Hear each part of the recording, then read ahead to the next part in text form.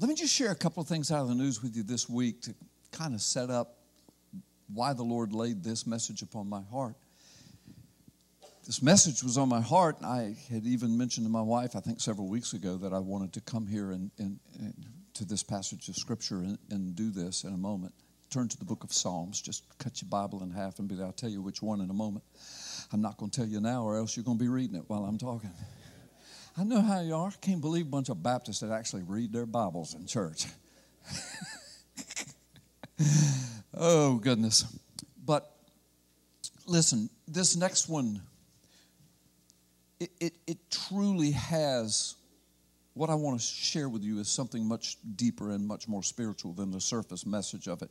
But it's been in mainstream media all this week, and people have just, their heads are spinning because of it, and they're just reeling, and oh my gosh. So it's about the abject hypocrisy of it all, more than it is about politics or the whole COVID thing and the vaccines and all the different opinions on it. But it's an article that when I read it, I said, oh my gosh, right in front of the world, regardless of where one stands on their political view or their view on, the medical sciences and the mRNA and all of that. So, all through the last several years, there's been all kind of debates and arguments and people getting kicked off social media and everything for questioning the speed, the rapidity at which the vaccine was brought forth, and was it tested, and all of that.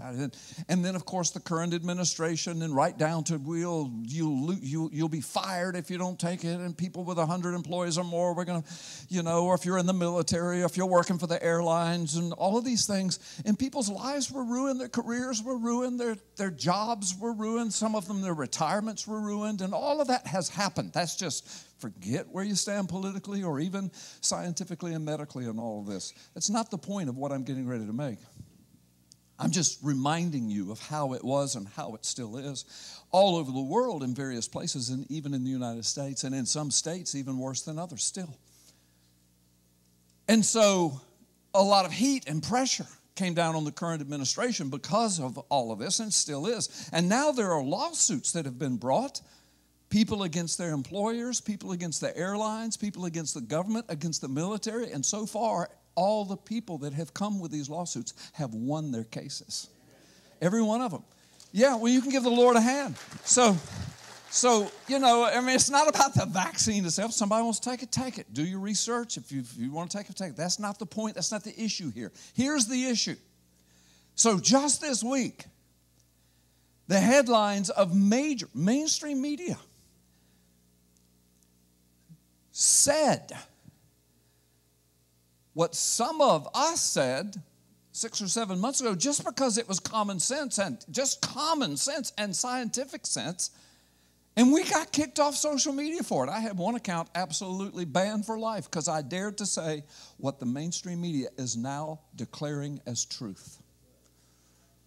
The hypocrisy is through the roof. The throwing of truth to the ground is unbelievable. All of these things, this obfuscation, the deception, the lying, the throwing, I just said it, throwing truth to the ground. That's because that's a biblical term.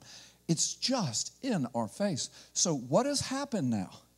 We've got an election coming up. Again, this is not political. I'm just saying that's all that's happened. Now we've got an election. So the news headlines this week, see, this is what makes Christians lose their minds. Say, oh my gosh. And that's why I preached a couple of weeks ago about don't lose heart. Don't lose heart. The Bible says over and over, don't lose heart. We're here for a purpose. And this kind of junk that we're bathed in, that's why we're here. Can I get an amen? No, that's why we're here. So the headlines are now saying, it was Trump who developed the vaccine. Now, regardless of what you think about Trump, just think of the hypocrisy. He's the one that pushed it forward. He rushed it forward without even testing it. It's in mainstream media.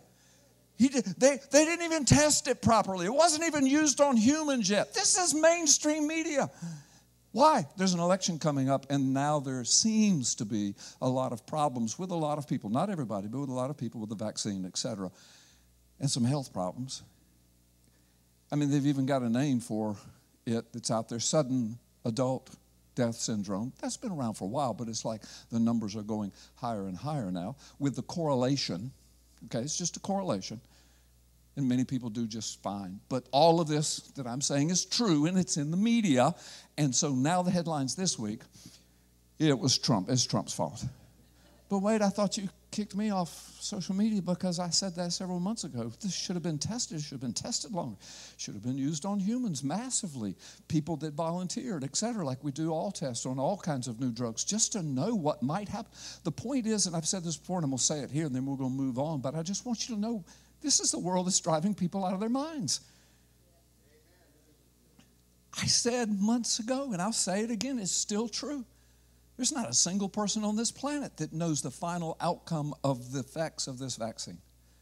Not a single person. We're watching. We're still watching. We don't know. It wasn't tested on millions of human beings. It wasn't. It was developed, and 9 months later it was out. But now that there's some concern and some doubt, and lawsuits are being won, now the mainstream media, just like that, we were right. But they won't say it like that. Just like that. It's Trump's fault. He pushed it too quick. He didn't test it. He was forcing those vaccine manufacturers to rush something through. And we didn't use it on humans. And now, vote for us so we can fix it. Yeah. He did a real good job a little while ago. Okay, so there's all of that going on. And God's people, they're just wandering through this, trying to do the best they can, and they're working with their doctors, and they're trying to read, and they're looking at their own health needs, and it's just like, oh my gosh, what do I do? What do I do? And how is it that the media, the information sources, and even governments go back and forth continually? It'll drive you out of your mind. So also this week, the World Economic Forum, Charles Schwab is kind of the big head deal of that, a huge globalist who's on record saying some outlandish, what would be biblically outlandish things about human population and human growth and how we're going to manage it in the future and all these things. And I don't want to get all deep into this morning. I'm just telling you, this is in headlines this week, guys. This is not conspiracy theory stuff. You can go research this. Not while I'm preaching, please. Put your phones up. Right? No, I'm kidding. But seriously, go back behind me and check it out. You'll see that I'm telling you the truth in all of this.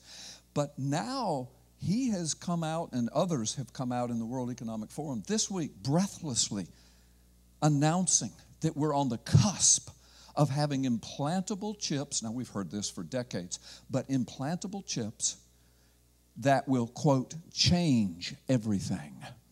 That will, quote, transform human life, quotes.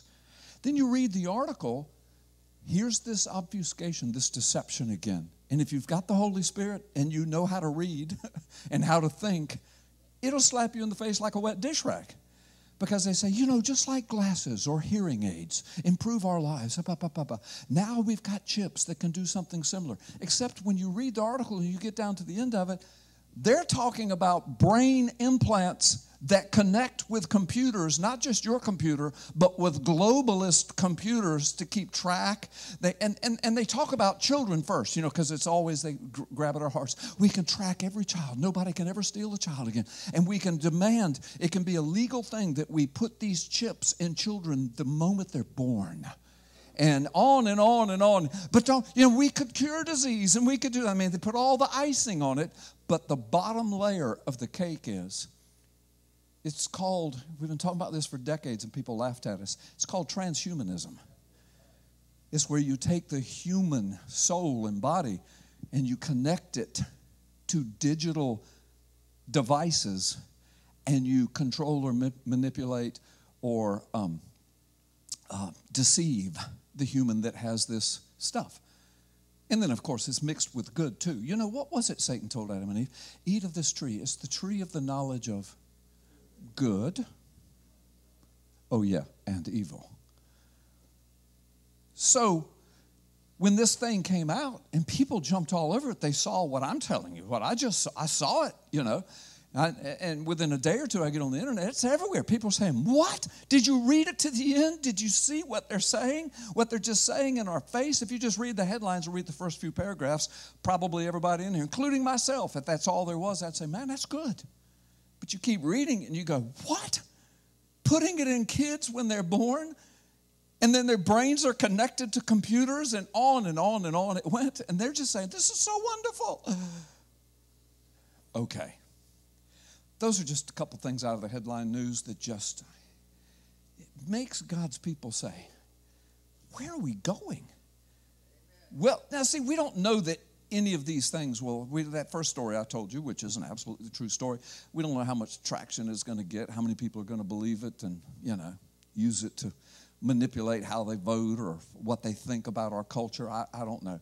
The second one, this dreamed of technology, which is now really out there and now it's being bragged about how we're going to use it. Don't know that it'll ever get to use. We don't know what's going to happen, when, where, how. Somewhere in the midst of this, the Lord returns for his children. We don't set dates here. We don't know when that's going to happen. We just know that most of the time when we see the mainstream media speaking of these things, it's almost like a grooming process. We're just being set up for what's to come, which means that Christians continually ask, how do we deal with this? How do we live with this? How do we maneuver our lives through this such that we can be witnesses for the Lord? Listen, I'll tell you a third story this week. You might have seen it in headline mainstream media. China, they've always been attacking underground church in China. We have connections with all of that. Here, our church does. I'm not going to say names and situations over the air because this will go out before the whole world, and I don't want to put people in jeopardy. But we do. We have people intimate to us who are in those underground churches, and we've even shared stories with you, and they have, when they've come here, of almost being caught by the authorities and hiding in basements and various places for hours, for almost all day long in total darkness and no air conditioning and all of those things. And this is what happens. This is how the church meets. Remember that next time you complain about the heating or the air here, okay?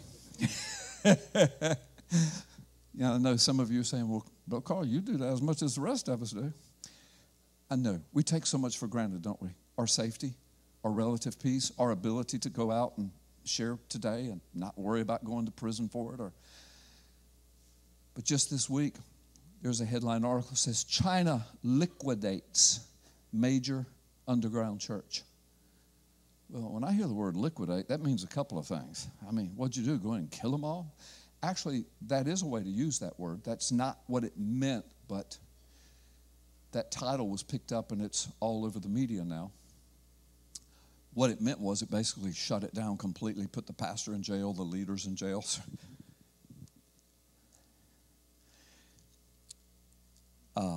Took the buildings, raided their bank accounts, took all their money, drove them into poverty, liquidated the whole thing. You know why? Because they're not a part of the official government church system where you have to register your names and where you work and all of your family and your children's names and where you go to church. And then you go to the official government churches, and they'll have a cross on them, some of them. Some cities made them take the crosses down. But there'll be a church on the corner, big church. It looks rather more like a big, I'm trying to think of it, a more traditional kind of big building and, very ecclesiastical looking. But what goes on inside, from what we know from people who know, is that it's all government messages. It extols they'll use scriptures. I'm so glad our government officials don't use scriptures for their own. Aren't y'all? Like when they're running for office and they misquote scripture, can't even say the name of the book. Unbelievable. Just recently we had politicians say, my favorite verse comes from 2 Corinthians. 2 Corinthians, okay? You've already, another one a few decades ago says, my favorite verse is in the book of Galatians. Y'all remember that? I mean, it's just, God. Well, in China, it's basically the same thing, except that when you go to these services, that's the kind of stuff you hear. And a verse is picked out that basically tells you how you're supposed to obey the government, and usually it's out of context. And then there's some message from the, from the ruling authorities of the city in which the church is located. That's the church in China. The underground church is more like us. But they meet in secret, and they meet at the risk of losing everything. And they meet by the millions. And the cops are out trying to hunt them down every week. And from time to time, they catch one. Sometimes they get a big church like this one. That was in the news this week. So again, I just ask, where are we going? What's up? And how in the world do we deal with this? We're going to the Psalms this morning. Psalm 138. Turn there. Because you see, we immediately, when we see all this, when we look at this, we immediately think, of course, of spiritual warfare. Amen? I mean, we understand this stuff is demonic.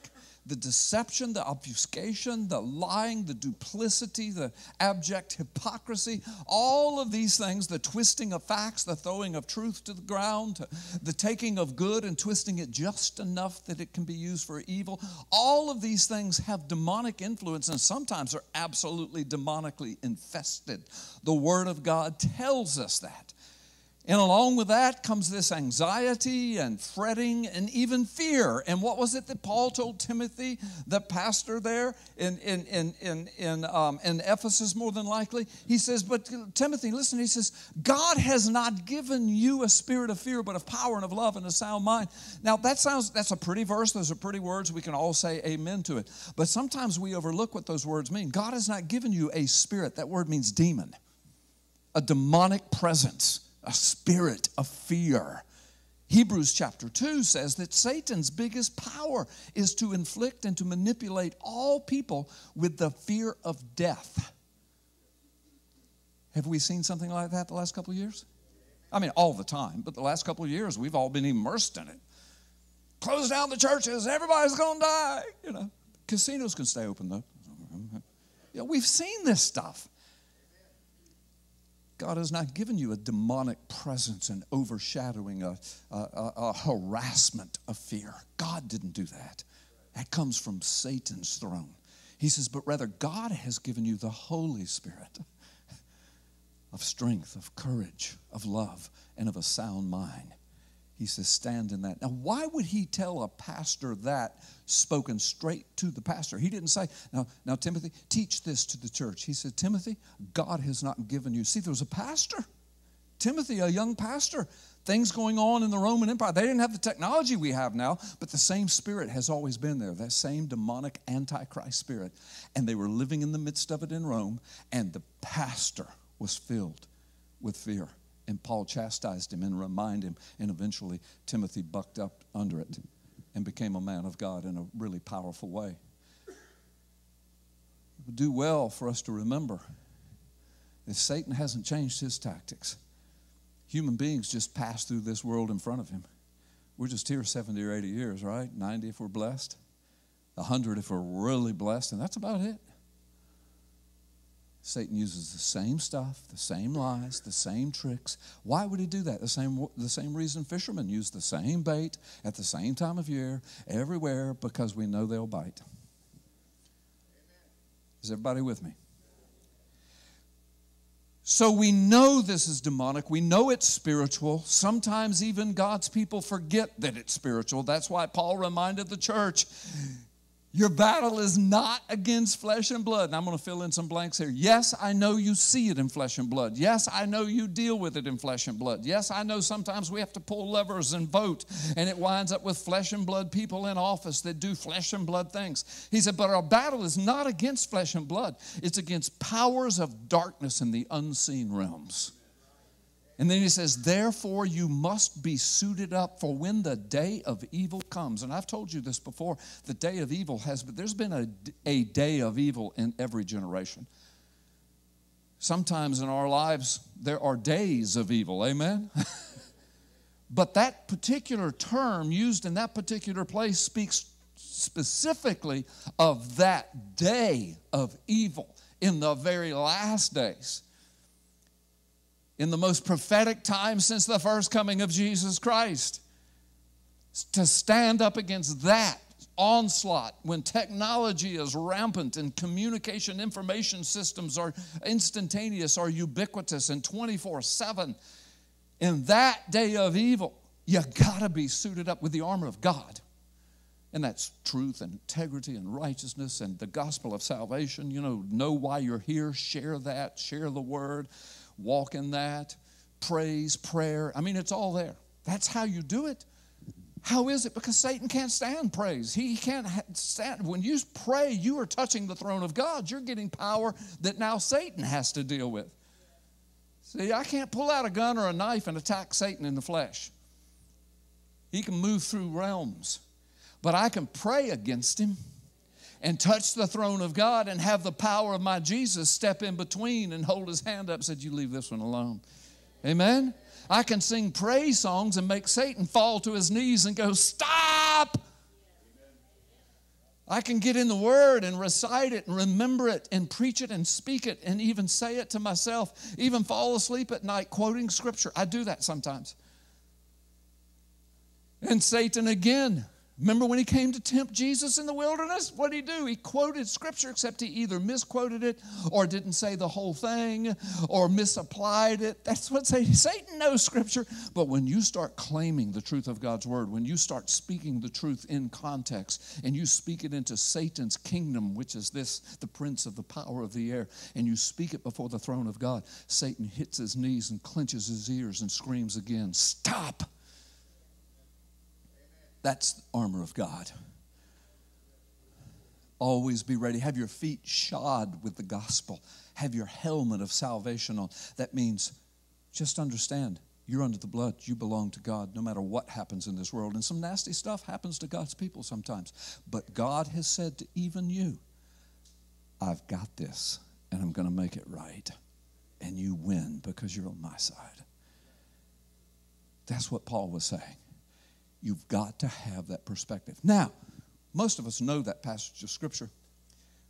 But you know what's cool? That whole system of, that whole protocol of fighting the enemy, it's found literally, and I'm not misusing this word now, literally from Genesis to Revelation. It's said over and over again in different words. What Paul says in Ephesians 6, it is said throughout the Word of God.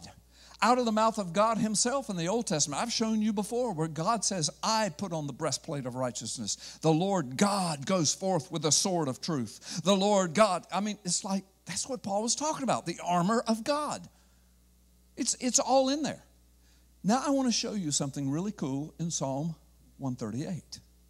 Because it just gives perspective and it includes all this. Different words, but it's the same concepts, the very same meaning. All right? To prove my point about reading the Scriptures, I see about 30 of you doing it right now. All right, Psalm 138. I'm so glad you are, really. I'm glad you love the Word. Psalm 138. Let's look at it together. Listen, I'm just going to read it through, then we're going to come back and kind of preach it and teach it through. Look, it's a Psalm of David. He said, I will praise you, O Lord, with all of my heart. Before the gods I will sing. We'll come back to that. Your praise. I'll bow down toward your holy temple, and I will praise your name for your love and for your faithfulness. For you have exalted above all things your name and your word. When I called you, you answered me. You made me bold and stout-hearted. May all the kings of the earth praise you, O Lord, when they hear the words of your mouth. May they sing of the ways of the Lord. But the glory of the Lord is great, for the glory of the Lord is great. Though the Lord is on high, he looks upon the lowly. But the proud he knows from afar.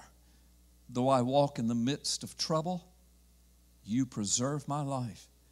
You stretch out your hand against the anger of my foes. With your right hand you save me. The Lord will fulfill his purpose for me. Your love, O Lord, endures forever. Do not abandon the work of your hands. First of all, that's a beautiful psalm, isn't it? Isn't that beautiful? But wait till we get to the meaning of it all. It is absolutely astounding. I pray that you will come here often, especially in light of the way our world seems to be going. I'll praise you, O Lord, with all of my heart. Before the gods, I will sing your praise. Pam, I'm going to ask you to clean my glasses, please. I do need to stop and explain some scripture here, but my gosh, I've had my hands all over them, and I'm up there going, what's next? I can't read this. Anyway, all right. Before the gods, I will sing your praise. I praise you, Lord. And before the gods, I will sing. So first of all, let's just deal with this. What is praise, sing, music, this little out of mind to jazz music. Y'all hear me? I will praise I will praise you. I will sing. But I love this, before the gods. Now, y'all listen. Most of you know this. If you've read my book, Gods and Thrones, you know this. If you've been in any of the teaching we've done on Sunday nights, you know this. But we always have guests by live stream and even in our congregation. And I want you to understand exactly what this means. It's gods with a little g. Before the gods. All right, what's the first commandment? Thou shalt have no other gods before me. All right. And I know some people, unless you've been taught this and you know the context, a lot of people think, well, that just means like little statues and stuff like that. No, it doesn't. It means demonic entities. In Deuteronomy, where those commandments are given, God himself even says, and he's chastising the people, he says, for they worship gods, little g, which are not even gods at all, they are demons. That's right out of the mouth of God himself. Because what we know is in the Hebrew, that word gods translates to Elohim. Now that's interesting, because the first verse of the Bible in Hebrew says, in the beginning, Elohim created the heavens and the earth. It's one of those words, it's like our English word deer. If I say, look, deer, did I mean that I just saw a deer come in the door? Or did I see 100 deer in the field? See, it's one word, and it can be plural or singular, and it depends upon the context. If I just say, look, deer, then you're a little confused. You don't quite know what I've seen yet. Until I say, look at those deer. I put the word those there. Now you know it's a herd. If I say, look at that deer, now I've put the context there, and you know, but it's the same word, deer. That never changes. Elohim's the same. What is it? It's the name of God. And it has the connotation of the creator of everything. In fact, that's why it's used that way in the very first verse. The creator, the all-powerful one, the one that speaks and calls something into existence. His most popular name in the Bible is Yahweh. It's found 7,000 times, although Elohim is found, 5,000, 6,000 times. It's the second most. And when you look in your Bibles, whenever you see a capital G-O-D, that's Elohim. See, in English, in the Old Testament, if you say, and God said, and then when you look in your English Bibles and you see a capital L, capital O, capital R, capital D, that's Yahweh, Lord, okay, God and Lord. If you see a capital L and little o-R-D, that's for Adonai. See, because we, you know, they mean these things, but the Hebrew language has several different words. Sometimes you'll see the phrase, and the Lord God said, well, you know what that says, and Yahweh Elohim said, you see? Yahweh being the one and only, the great I am. But Elohim being a little more of a personal name. I preached on that several weeks ago. We're in Ephesians chapter 3. The Word of God says, and then we're with him. He's giving his name to his family in heaven and to his family on earth. You remember that? And that is the sons of God, B'nai Elohim, the sons and daughters, the children of God himself. We get to have his name on us. We belong to Elohim. Isn't that cool, guys? So this is what David is saying as he is doing spiritual battle every day in his world. He says, first of all, I'm going to get up and I'm going to sing and I'm going to praise. But now watch. You can speak of the righteous Elohim, the angels around God's throne. Earthly speaking, you can speak of God's people who are under the blood with the Holy Spirit, born again. We take his name, B'nai Elohim. But also, when it's used like the first commandment, have no other gods before you. And then God himself says these are not gods. You know, they think they are, but they are demons, and they're trying to pretend like they're gods in front of you. That's why Paul writes in Corinthians, he says, you know, Satan himself even plays the game of being an angel of light. Yeah, he wants you to just be totally overwhelmed by him and how wonderful he is. And he will masquerade as an angel of light. Is everybody with me? So now this is important. I said all that to say this. when we come together and we sing praise, and when these instruments play, and our voices, which are instruments, when our instruments are declaring the praise of God and the song of God and the worship of God, and the drums are beating and the piano's going and the organ is going and the guitars are blaring and the trumpet is blowing and the violins are playing and we are singing, Satan hates that. He hates it. Not only that, but we are literally doing it before the gods, both the angels in heaven around the throne. There's something interdimensional there. I've preached on this so much, it'd take me another hour now. I've written to it. I've preached on it. I've showed you in the Bible. Everything is interdimensional, beginning in Genesis and ending in Revelation. We understand that. Those of us that have been under this teaching and word, we know that. So, that's why sometimes when I'm up here helping to lead in worship, I will say something about sing with the angels, join the angels around the throne. Let's sing this. How great is our God? How great is his name? What are we doing? Interdimensionally, we are connecting. It's like prayer. When we pray, what are we doing? We're interdimensionally speaking to the throne of God. And the only way we have access to that is we're under the blood.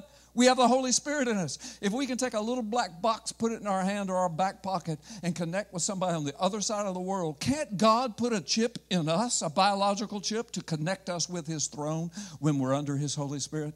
Y'all give the Lord a hand. Please help me out. Can't he do that? Of course he can. And David, 3,000 years ago, writes about this truth. 3,000 years ago, he says, I will get up and I will sing my praise. I will make my music. I will make my songs, and I will do it in the presence of the gods.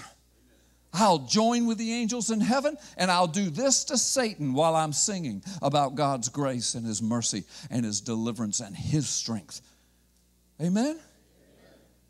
Now that's a piece of spiritual armor. That's what the church is called to do right now. That's why I'm always telling you, don't take for granted what we're doing here on Sunday mornings. And it's easy to do that. I use the word we because I'm just as susceptible to you as, Saturday night, going to bed, saying, okay, I'm going to be at church, I can't wait to preach. And we get here, and I just assume it's all going to be here, and folks are going to be here, and assume the law hasn't got troops out front and guns and ready to take me to prison. I mean, I just assume that. Don't you guys just assume that? So we take a lot for granted. What I'm saying is part of the spiritual armor that is so important to us. Do you have my glasses? I didn't get them back. Yeah. I was just thinking I'm going to go read the word, but how am I going to do that? Okay. So part of the spiritual armor is singing before the gods with the angels. Revelation chapter 4 and 5, that beautiful scene of the throne room of God, 10,000 times 10,000 angels singing. The Apostle Paul is saying, your mind cannot conceive what lies ahead. Your eyes have never seen the things you're getting ready to see. Your ears have never heard. Can you imagine 10,000 times 10,000? And that's probably just an estimation for something much larger, but that's 100 million. Can you imagine 100 million people singing this song, How Great is Our God? 100 million harps playing, 100 million, the living creatures around the throne, all of them built with musical instruments as a part of their body, according to Ezekiel 28, and they're singing and they're leading in worship, and we in our modern day technology, we got the rap guys up there. And then we've got the a cappella guys that make their voices and their bodies sound like instruments. They beat on their chest. They move their voice a certain way. And you think it's an instrument. You say, I thought they were a cappella. It is. It's their voices. And we're fallen. We live in a sinful, fallen world. Can you imagine around the throne of glory and the living creatures that are huge, and God made them, and they're worship leaders, and they surround the throne, and 100 million angels and those saints in glory that have gone before us, they're singing, and the harps are playing. Can you imagine? Paul said, you cannot imagine it. So what do we do here? Well, I can't do that. Yeah, you can. You can use your voice. You can speak. If you can't sing, you can speak the words. You can pray the words. Because you connect before the throne of God. Is everybody with me? This is how Paul starts. This is how David starts this. He says, first of all, I'm going to get up. I'm going to praise. and I'm going to sing before. Oh, this is so much. I can see. It's like my vision. It's a miracle. I can see. All right. I was wondering. I said, man, I'm just going blind. And then it dawned on me, my glasses might need cleaning. Now I know. This is great. Thank you, baby. Miracle worker over there. All right, watch this. I will praise you, O Lord, with all of my heart. See, there's something soul and heart and mind connected. Before the gods, I will sing your praise. That is, before the angels in heaven, and yes, even before the fallen ones, before the demons, before the demonic hosts and Satan himself, I will praise Jesus. That way Satan knows whose side I'm on. Are y'all watching me? Now, are you hearing me? I don't care if you watch me or not. Do you hear me? That's just a southern thing. Y'all watching me? All right. But the deal is, guys, listen to me. Please don't take this for granted. This is throughout the Bible, culminating in the book of Revelation, but right in the middle of it, this Ephesians 6 declaration of this. But it's throughout the Word of God. When you sing your praises to Jesus Christ and lift Him up, and we join our voices together especially, and when we sing and celebrate, and if you feel like clapping your hands, that's biblical, that's there. If you want to shout every now and then, that's biblical, that's in there. I'm telling you guys, even you want to do the Baptist dance and tap your foot. That's in the Bible. They danced, they sang, they clapped, they praised. Why? They knew they were doing battle. They were doing battle. They weren't just seeing who had the prettiest voice. They were singing into the presence of the angels with them, the 100 million and the living creatures, and they were singing into the face of the demonic realm. That's the power, and Satan can't stop it. You hear me? I can pull out my knife or my gun and say, Satan, step out of that closet. He ain't coming out. He's laughing at me. But I can start singing and praising to Jesus, and I can join my voice with yours, and there ain't nothing Satan can do about it, and it hurts his heart when we do it. Are y'all following me? It's all through the Word. I just wanted you to see it right here in the Psalms. This Psalm is 3,000 years old, and the same stuff out of Ephesians 6 is repeated all the way through this. I'm going to show it to you. Watch. So we've just started. I'll praise you, O Lord, with my heart. Before the gods, I will sing your praise. I will bow down towards your holy temple. Now, let me explain that. That confuses some people. Well, why would he do that? That's like what, other religions do. No. There was no temple in Jerusalem when David said that. He didn't build the temple. He was dead when the temple was built by his son. There was no temple. Now, one thing David did do, and people don't know exactly when this was written, but he did restore the tabernacle and brought the ark back. He might have meant that just as another symbol of his honor to the Lord, to the tabernacle, to the Word of God, to the person of God, to his holy meeting place. Could have meant that. But I'm going to tell you what I think.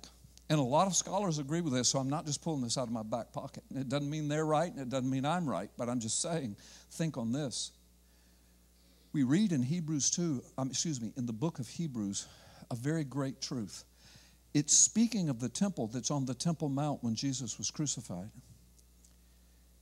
And then it talks about Jesus entering into the heavens when he was ascended and bringing his blood into the real temple in heaven that says is the real thing. Just everything on the Temple Mount, the book of Hebrews says, is just a shadow. It's a copy of what's really behind the curtain. Is everybody with me? So for David to use this terminology of I bow down, it would be similar to the way we might worship now, either on our knees or standing, raising our hands in worship, and it doesn't matter which way we're pointing, we're saying, we're connecting with the temple of God, with the throne of God, his holy dwelling, into all of the angelic realm and the saints in glory that are surrounding that throne. I bow down towards your holy temple. Remember, David had no concept of an actual building temple on the Temple Mount. Oh, he wanted to do it, but God said no. So he wasn't bowing down to something that wasn't there. He was bowing down to what he knew. There was something behind the veil. Something behind the curtain, something in that other dimension that's sealed off from us since the Garden of Eden. And he bowed down and he sang his praise and he lifted up his song into the presence, into the face of the angels of heaven and to the gods who are not gods but demons. Amen? I want you to get this. What was he doing? He's worshiping. He's on his knees. He's lifting his hands. He's praising. He's singing. He says, and I will bow down and I will praise your name. We'll talk about that in a moment because it said again, for your love and your faithfulness, for you have exalted above all things. How many's all? Say it with me. All. You have exalted above all things. What? What does it say right there? Your word and your name. I'm telling you guys, over and over the Word of God says that. Over and over we're told that it's the Word and the name, the Word and the name. The Word and the name. Sometimes it's said in different ways. Revelation chapter 12, verse 11, it said, and they, God's people, overcame Satan, overcame him by the word of their testimony. That comes right out of the Word, their salvation. And by the blood of the Lamb. Who's the Lamb? It's Jesus. What's His name? Yeshua HaMashiach, the Word and the name. They overcame Him by the word and the name. You see, that's there. It's everywhere. Way back in the beginning of Revelation, in chapter 2, the church at Philadelphia. I've prayed that prayer. I've preached this sermon over this church for the 35 years we've been together, not knowing that these days were coming in our lifetime. But I kept praying. I said, I want to be the church at Philadelphia. What was the defining characteristic of the church at Philadelphia? It says, because you have not been ashamed of my name, Jesus is saying this, and because you have stood in my word faithfully, and because you have stood up against the false teachers, I'm going to use that now without having to define every word in there. He says, here's my gift to you. I will keep you. I will preserve you in the midst of the trial that's coming upon the whole earth. I've been praying that for 30 years over this church. We had horrible demonic attacks the first decade that we were here together. Oh, it wasn't every day and it wasn't every time. There were so many good people here, good, godly people. We stood together and we just kept doing what was right. And here we are 36 years later. And we're all over the world ministering the gospel of Jesus Christ. What has God done? We've stood in His word. We've exalted His name. We fought the battles against the falseness and the fakeness and the evil that came. We fought it. We stood. And look what God has done. 36 years later, He's preserved us in the midst. And even now, that hand is for you, O Lord Jesus. But even now, in the midst of it, even now, where we're headed, and I have a feeling it's going to get a little worse around the world. Don't know about right here or right here where we live, but it's going to get worse, guys. Yet, if we stand in His name, and we're not ashamed of it, we stand in His word, and that becomes our worldview. And we sing His praises into the face of the demonic realm, and we sing His praises along with the Elohim around the throne. It robs power from Satan, and it gives us power. Over and over through the scriptures we're told these things. I will continue to pray that prayer and preach that sermon over this church from Revelation, the church at Philadelphia. Look at this. Verse 3, and when I called, you answered me, and you made me bold and stout-hearted. Did you get that? When I sang your praises, when I lifted up my voice in song, when I joined with the instruments, when I joined with my brothers and sisters, when I stood in your word, when I spoke your name, when I claimed your word, when I claimed your name, you answered my prayers, and you gave me strength and courage. Because God does not give us a demon of fear. He gives us a demon of power and of love and of a sound mind. Do you see how all this fits together, guys? It's like the word actually fits together from Genesis to Revelation. Don't lose heart. Well, how do I get strength and courage? We haven't even finished the psalm yet, but there's a bunch of it right there. Sing His name. Praise His name. Understand in your, see it in your mind's eye. And I'm not talking about, power of positive thinking and just envision this. And if you see it, you can do it. I'm just talking about what God's word says. Look in your mind, the glimpses of glory. Understand as you're singing, the angels are singing with you. That's a promise of God's word. You're singing with them. How do you know when you just start singing a song that they weren't already singing it and the Holy Spirit led you to join in with them? How do we know? The Word of God says all of those things can happen. All of those things are spoken of in God's Word. So we sing, we join in song, we stand in the Word, we exalt His name, and God hears and He answers. It's almost like, a loving Heavenly Father and our little child runs up to, a loving father or grandfather and our little child or grandchild runs up, Daddy, Daddy, Papa, Papa. We can't help but to answer them, right? Right? It's almost like God can't help but to answer us, to hear us and to answer us. When we've exalted His name, when we're singing to Him, I love you, my Heavenly Father who is in heaven, holy is your name. It's like, wow, we've got His attention. And then we praise Him and we ask Him and we go to His Word and we claim His promises. And He can't help but to answer us. And that's what David says.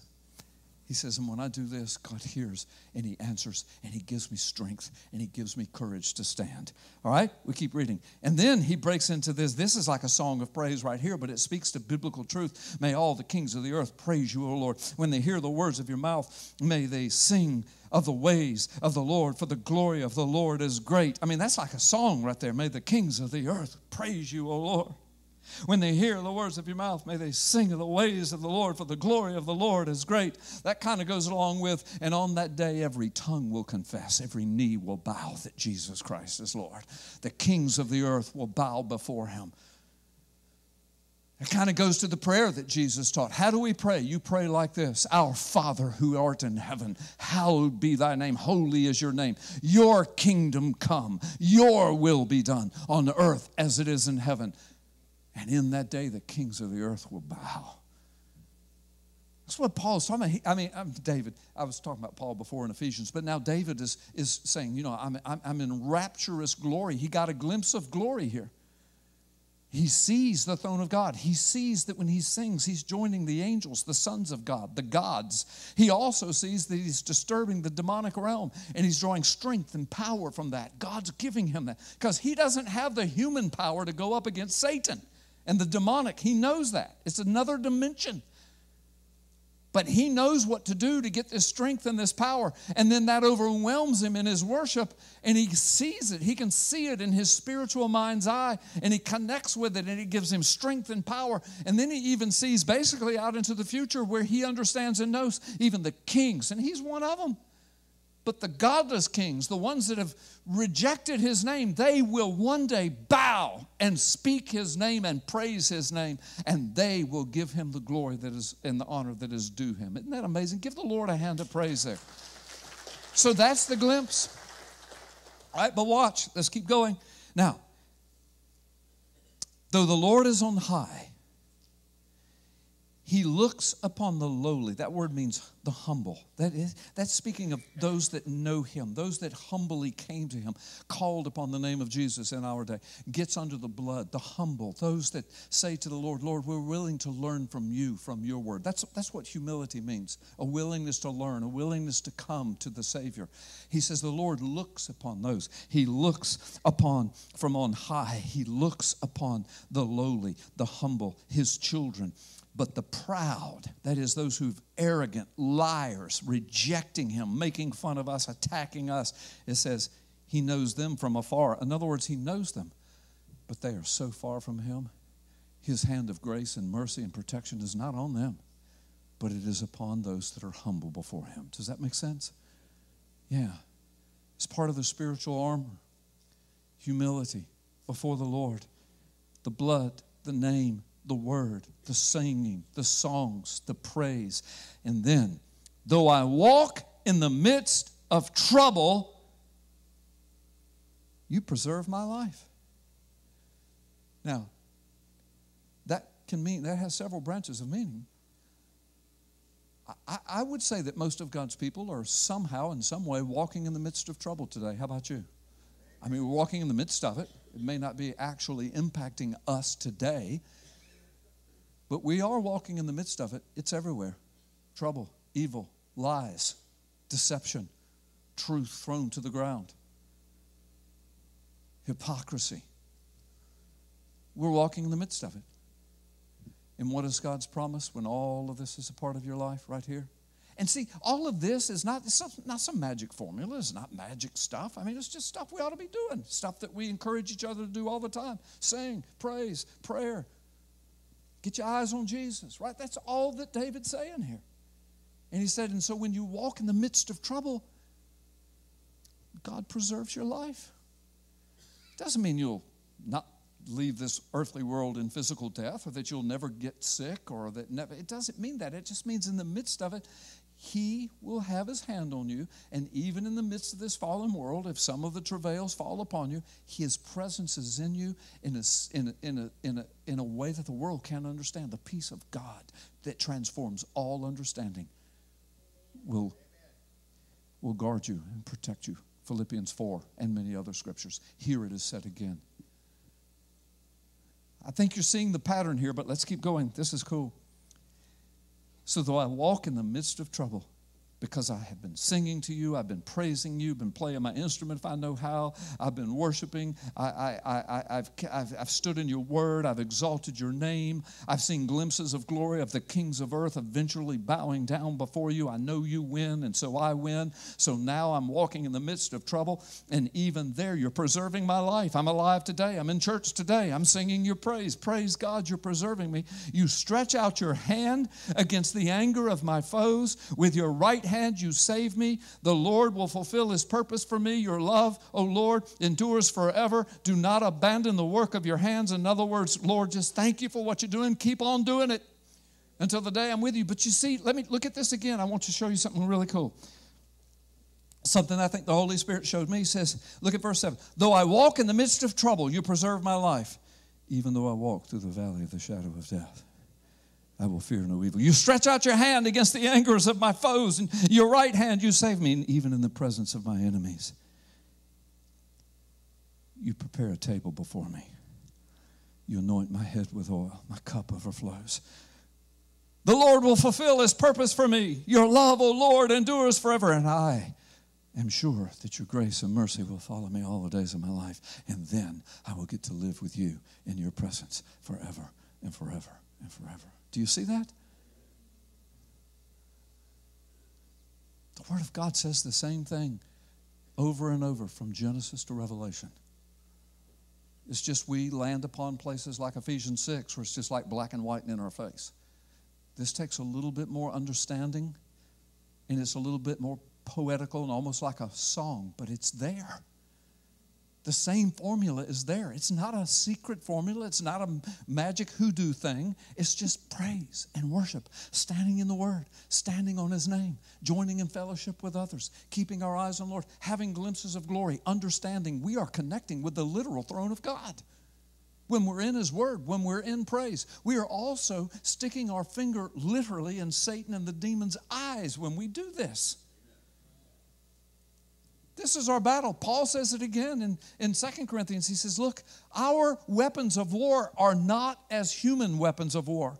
Our weapons of war are spiritual. We fight with spiritual weapons. And he says, and so we stand up against every vain thing that sets itself up against the glory of God. We stand up in the name of Jesus against that. In other words, we bring everything that Satan throws at us in the spiritual, everything that he puts fear in our heart, he puts doubt in our mind. We take that vain thought that Satan's put there and we say, I reject that in Jesus' name. Get under the blood of Jesus. God, put me under your blood. Get that thought out of my mind and out of my heart. It's a vain thought. It's a nasty thought. It's a demonic thought. And boom, it has to go under the name of Jesus. It has to. And then you start singing praise songs. And then you go to the Word or either start quoting some scripture that you know. Even if you think it doesn't fit the moment, just quote it. Doesn't matter. It's God's Word. It'll wind up fitting the moment. You watch. Are you hearing me? It's everywhere through the scriptures. We live in crazy, stupid days, guys. Every day is another circus act. Every day is another clown show. Every day. And whenever you stop and think, what's going on with the world? It's been given over to a depraved mind. Romans 1. It's falling apart. What is it really doing? It's coming together. Just like as God's Word has said.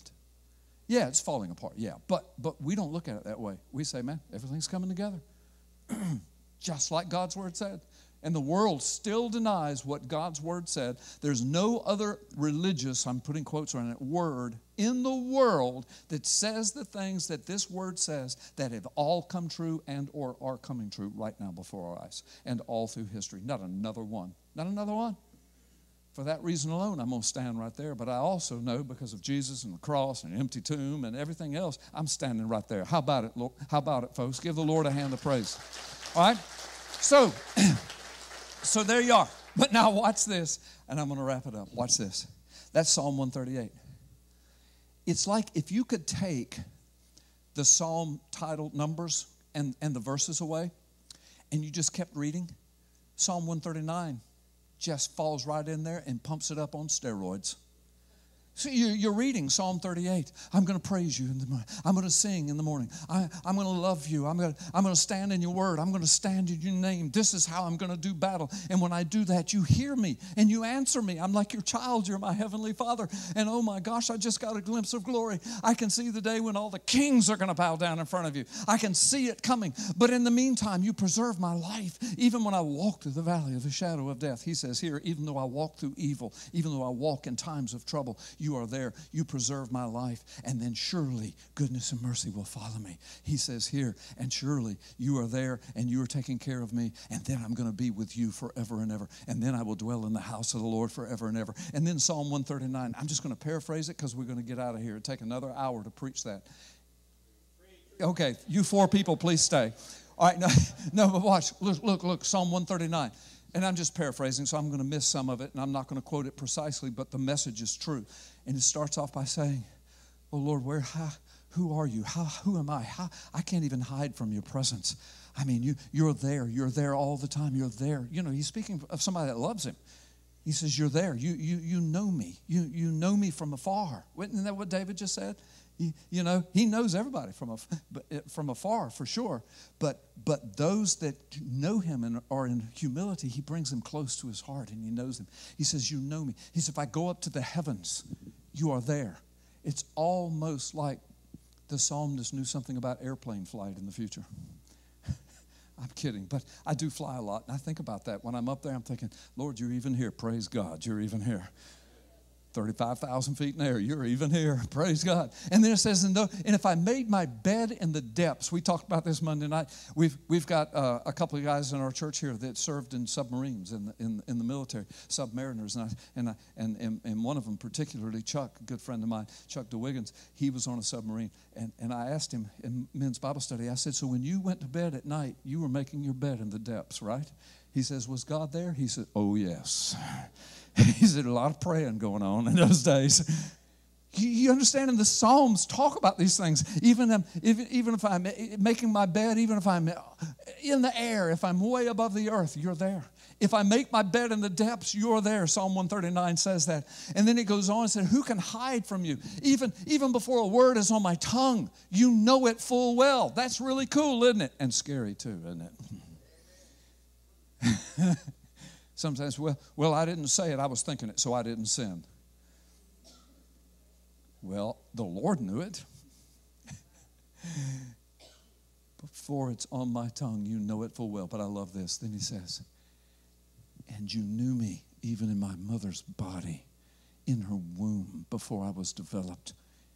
You knew me. You called me my name. You knit me together in my mother's womb. I am fearfully and wonderfully made.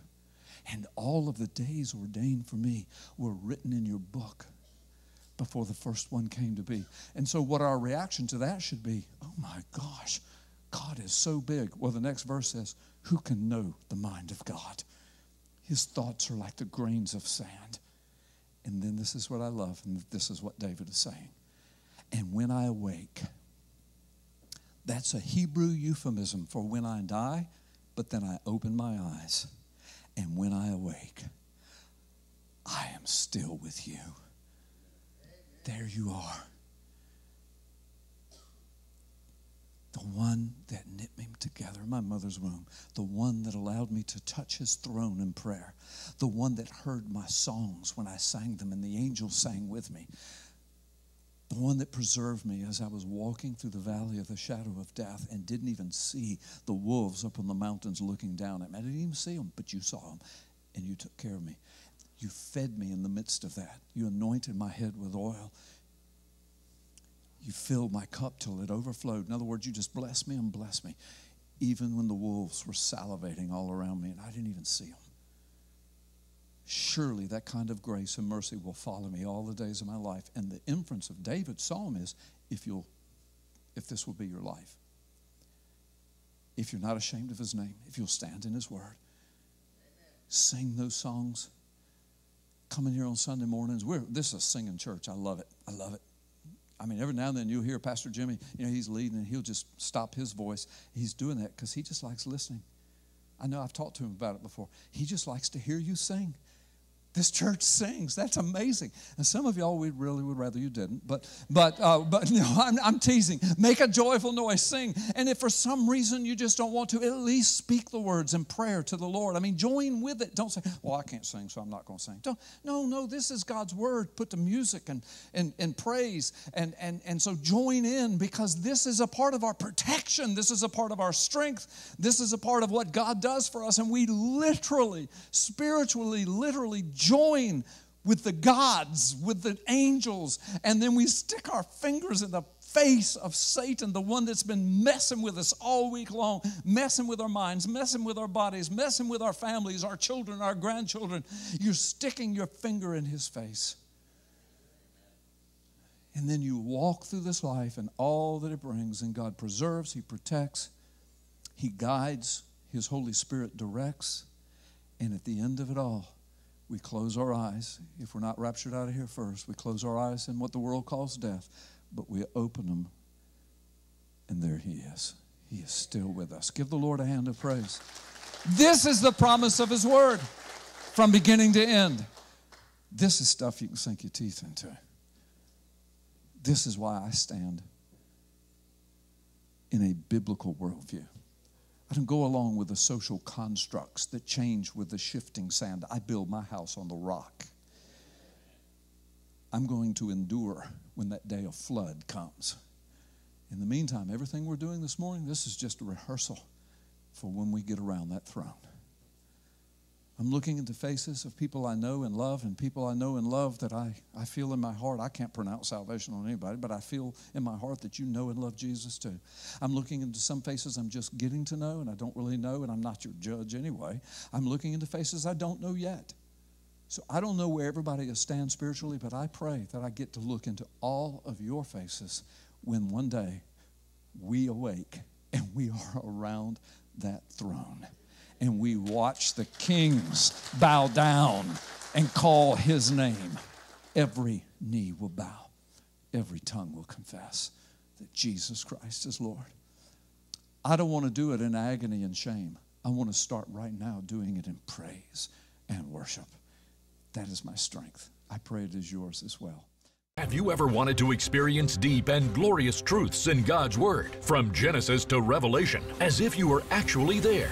In this incredibly unique book, Glimpses of Glory, from longtime pastor, media personality, and internationally acclaimed best-selling author Carl Gallups, God's love for you will come alive as you walk directly into the Garden of Eden, where Adam and Eve encountered the great tempter. You'll be placed inside the ark, experiencing the horror of Noah's family as they heard the agonizing cries of their neighbors, struggling in vain to survive the deluge. And the anguish of our Savior will explode into intense reality as you witness his struggle with human emotion on the night he was betrayed. But that's just the beginning. In Glimpses of Glory, you will accompany Joseph and Mary on the arduous journey from Nazareth to Bethlehem's manger and beyond. Be present at the working of Jesus' miracles, his baptism, and labor during the wilderness temptation. Stand in shock at the foot of the cross. Linger at the deathbed of John the disciple and witness his entrance into final glory, and so much more. So take a personal journey with the Savior from Genesis to Revelation. Available now at skywatchtvstore.com. Order now or call 1-844-750-4985.